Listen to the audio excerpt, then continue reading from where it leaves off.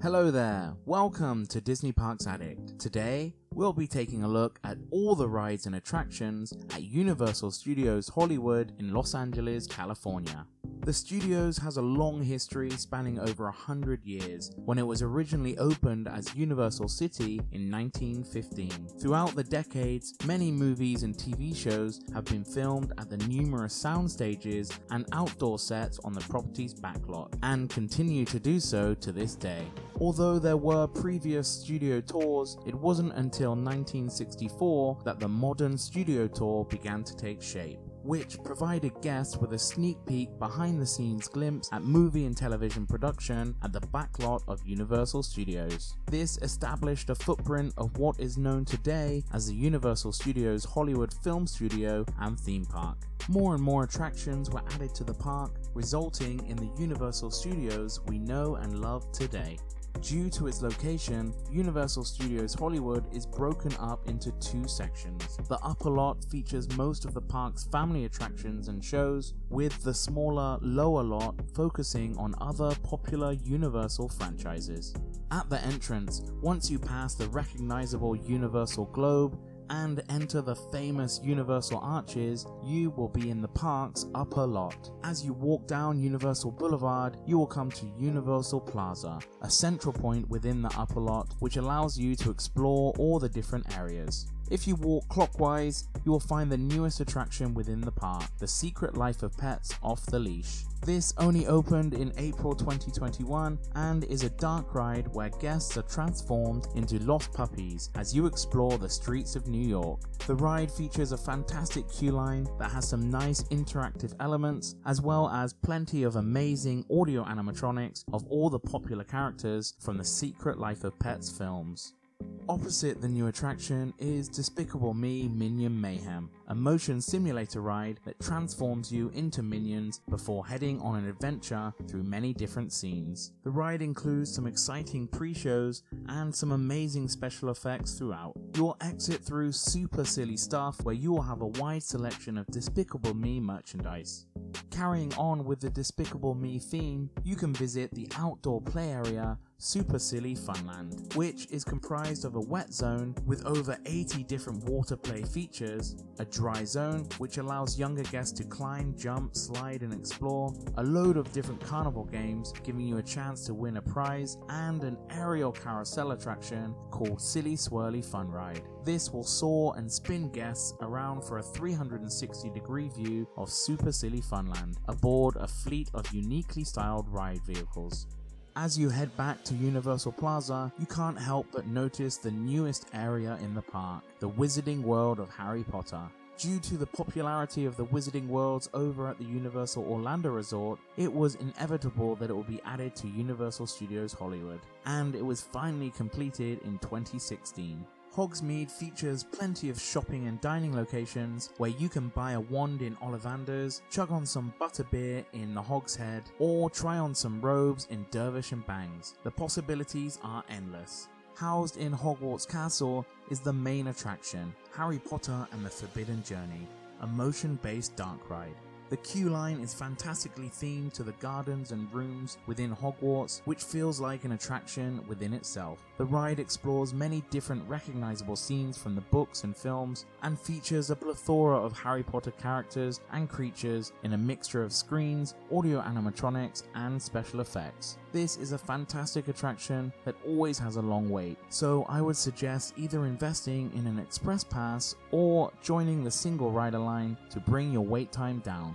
The other attraction in this area is Flight of the Hippogriff, a junior outdoor roller coaster where Hagrid teaches visitors how to fly a hippogriff. You will see plenty of theming throughout, including Hagrid's hut and the Forbidden Forest, as well as some great views of all the Wizarding World.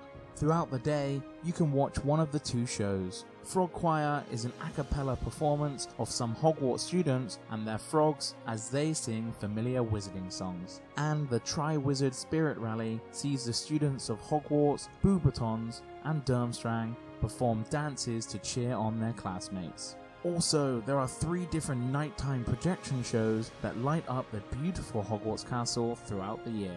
The Nighttime Lights at Hogwarts Castle is the main show that celebrates the 4 houses of Hogwarts, backed by the legendary John Williams musical score.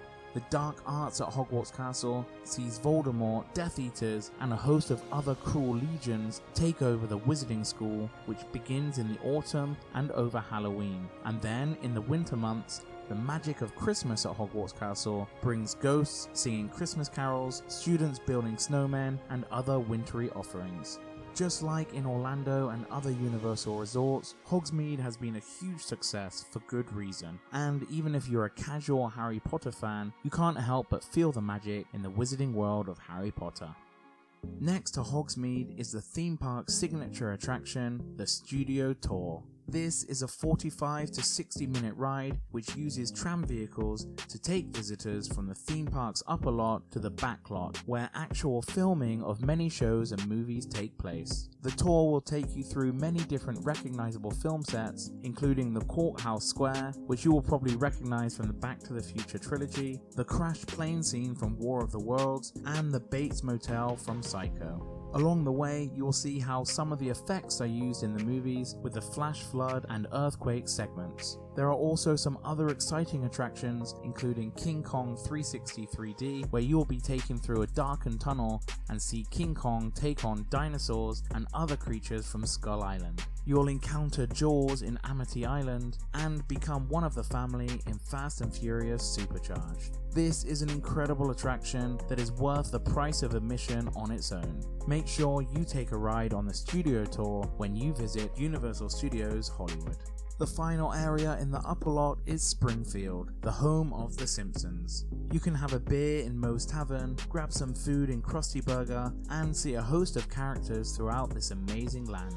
The main attraction is the Simpsons Ride, a huge simulator ride that replaced the Back to the Future attraction in 2008. On the ride, you'll be introduced to a cartoon theme park called Krustyland. However, Sideshow Bob is loose from prison and seeks revenge on Krusty and the Simpson family by taking over Krustyland and destroying the ride. On this 6-minute ride, you will recognize plenty of popular Simpsons characters as you try to escape from Sideshow Bob's demolition attempts. The ride utilizes the huge IMAX screens and ride cars from the previous attraction. Near the entrance of the ride, Krustyland Carnival Games gives you the chance to win a Simpsons-themed prize at the various midway stations.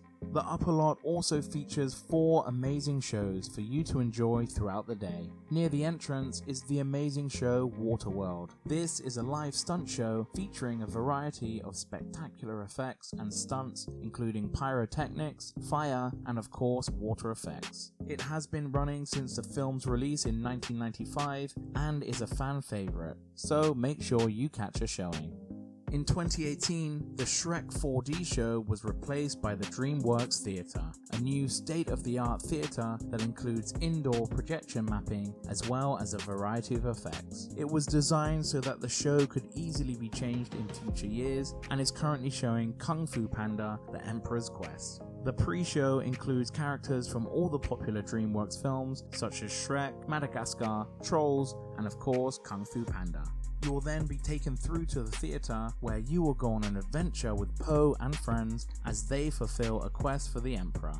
Near to Springfield is the stage show Universal's Animal Actors. This is a 20-minute live show featuring trained animals from movies and TV shows, performing various tricks and showcasing their talents.